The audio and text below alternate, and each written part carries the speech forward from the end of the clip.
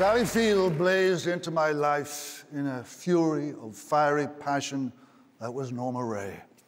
Coming from Ireland, I wasn't aware of her past lives on television. All I saw was a performance that seared the screen with intensity and heart.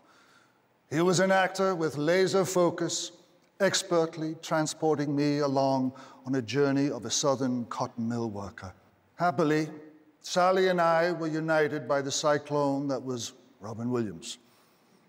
I have a flood of memories when I think back on filming Mrs. Doubtfire, including Robin serving up naughty one-liners about Sally's character at me during my close-up at the dinner table, all while throwing a lime at the back of my head in the now famous drive-by fruiting.